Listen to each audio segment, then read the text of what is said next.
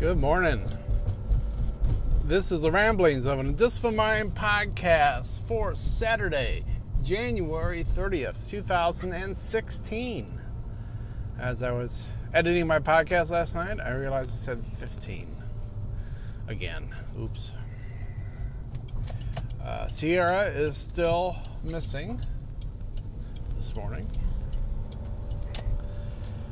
So it is a Saturday morning. We got a little sun action going on. We got, I don't know if you want to call it mostly cloudy, partly cloudy, but we got a little blue peeking through here and there. It's actually supposed to be kind of warm. We're supposed to be, I think, in the mid 40s. We got kind of a warm snap coming for the next 3 or 4 days. And then we drop back to frigid. So what little snow is clinging to life, I expect is probably going to be pretty much gone. Pretty much all there's left is the stuff that's like piled up from people shoveling. And even those piles aren't very, very big, so. Thus far, I would knock on wood, but I don't think there's any wood in the car here. Thus far, we got a mild winter as far as snowfall. But there's a lot of winter yet to go. We got Puxatawny Phil seeing his shadow on Monday, I think. Which means I need to watch Groundhog Day. I actually have it on DVD, so I don't have to put up with the network TV slice and dice version.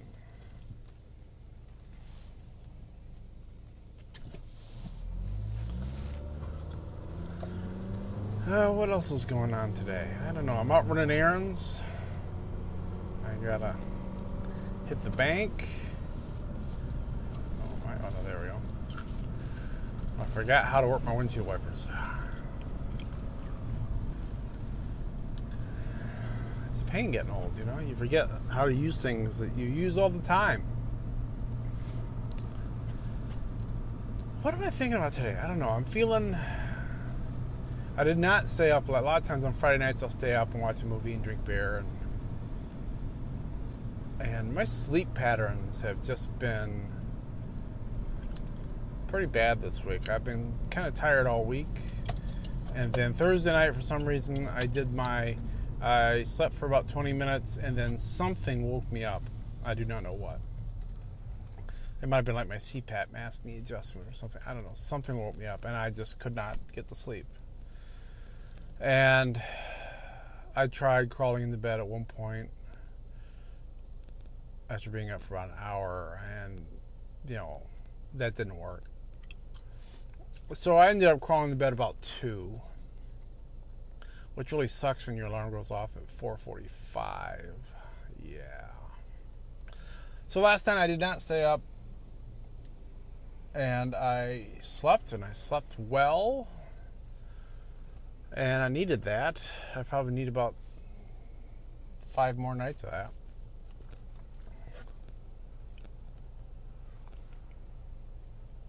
But I don't. If the sleeping is going well, I don't mind doing a little, self-inflicted sleep deprivation to sit and do a little movie and beer thing, but when I've been dragging butt all week, it just seemed like the prudent thing to do is just to crawl in the bed with the wife and go to Snoozeville.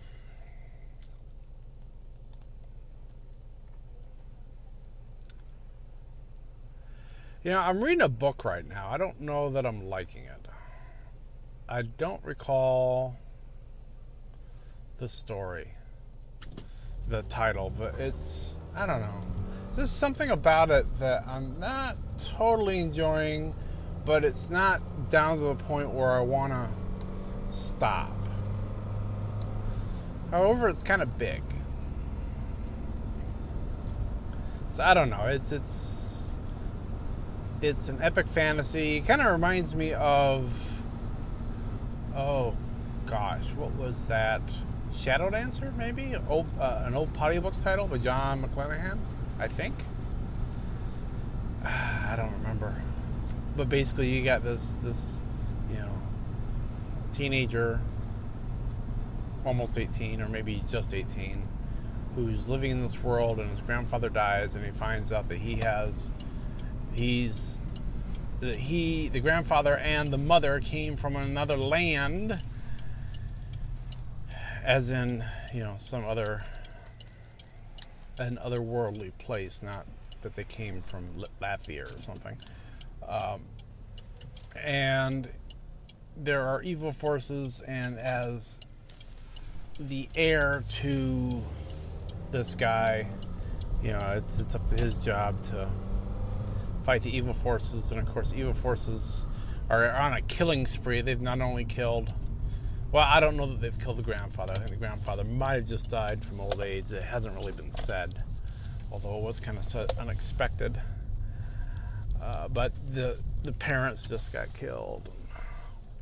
I don't know, it seemed like we dived into it awfully fast. Granted, you don't want to spend a ton of time setting things up, but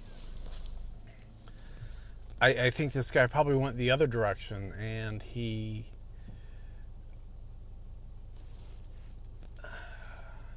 kind of dived into it a little bit too fast. It just seemed a little abrupt to me.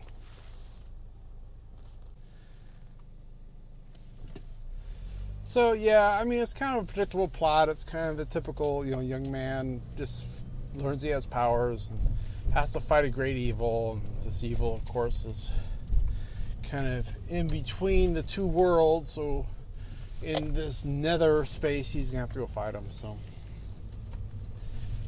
it's been keeping it just interesting enough to string me along. And I'm thinking about what I'm going to read next. There's a part of me I've been mulling over the thought of rereading Harry Potter. And also, I've been having a little bit of a hankering to reread Nathan Lowell's Ishmael Wong books. I do feel like I just read them because An Ash is Born, I think, came out in October, and I read them all around then. The one thing I have been thinking about is, I've been reading lots of indie authors predominantly. I've been reading Brandon Sanderson, and he's got, in his second series for Mistborn, he's got 2 books out that I haven't read yet. I read the first book in the second series and enjoyed that a lot. And second book's been out. Third book just got out, and I think there's supposed to be one more book in that series. So I need to see if the library has got those. I'm not buying the ebook. The ebook is $15, which is just highway robbery. So no, I choose to not validate their crappy pricing model by actually breaking down and buying it, even though I probably would prefer to read it on ebook. It's not as necessary now that I've got the LASIK done. Reading a paper book isn't quite the pain in the ass it was when I was dealing with readers and all that stuff, so I don't mind that as much. The other thing I thought a process I had was to start reading the Hugo Award winners and some of the bigger names in the sci-fi industry. Since I do consider myself a sci-fi writer, although I haven't written sci-fi in a little while, probably my next book has got to be sci-fi because I need to get back into that area. So I've read a bit of Neil Gaiman. I've read a bit of China Miéville. There's probably other people that I've not read. So I'm kind of thinking about grabbing a list of like the last couple years Hugo winners and maybe dive into the nominees or something. Read most of the nominees or something like that and read those books and kind of start steeping myself a little bit in what the people that are doing outstanding work according to the industry, read what their stuff is like, and kind of let that infuse itself in me. That's been my thought process. So, but I guess I'll let that be that for today. I will be back on Monday, and I will be talking to you then. So, be seeing you.